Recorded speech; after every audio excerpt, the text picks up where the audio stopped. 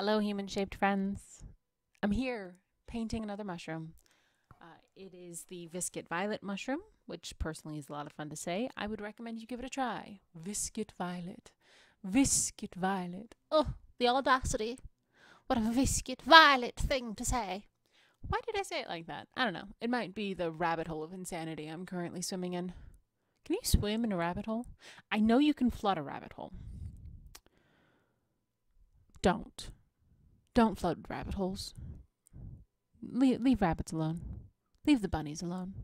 I used to live in a kind of suburby area with bunnies, and they were so cute. They weren't there to hurt anyone. No, they were just floopy. They had the little floopy ears. And in the springtime, when all the baby bunnies would come out, they were the cutest things. Did they give me severe anxiety anytime I was driving? Absolutely. Did I have to pull over multiple times when I lived in that area because I thought I hit one and I couldn't stop crying? Yes, that is also true. Were the people who were in the car with me try to assure me that no, I didn't hit the bunny is fine, and they would look for me, and the bunny was in fact fine, but that didn't stop me from crying? All true. All of that is true. As a matter of fact, when I took my driving test, the written portion, I got every single, question right, as you should if you study. Okay, that was a little judgy. To me, it was very easy because I have a lot of anxiety around cars, so I felt like if I understood the rules around the cars, then I would have an easier time existing in a world where they are necessary. Now, obviously that didn't work. I don't drive anymore. But that's why when it came to my driving test, I literally read the, manual once, and then I was good. I am not everyone. And if you got the minimum passing score, that is 100% fine. My standards are mine. They are very harsh. They are often unkind. That's just due to the environment I was raised in. Anyway, back to the bunnies. So, I had to look the tester in the eye and said the following. I know that this question, and the question was, you see an animal in the road.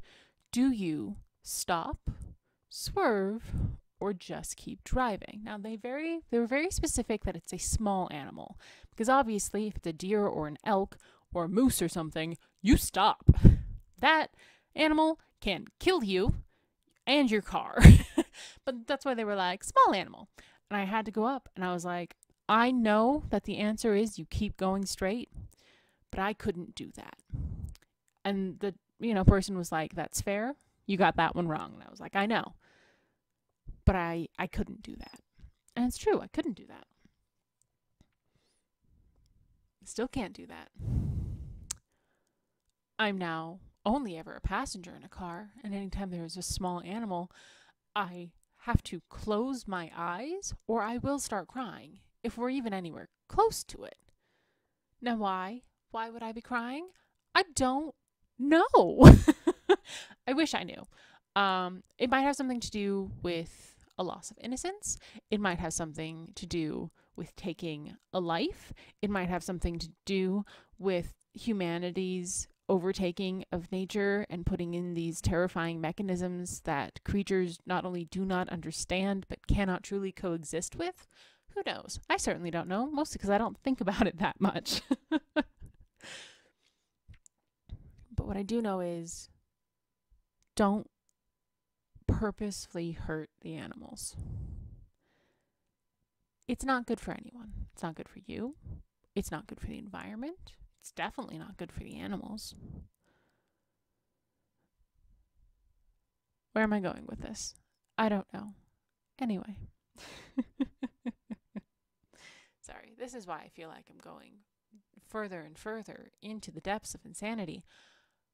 I have been having a very hard time with nature recently.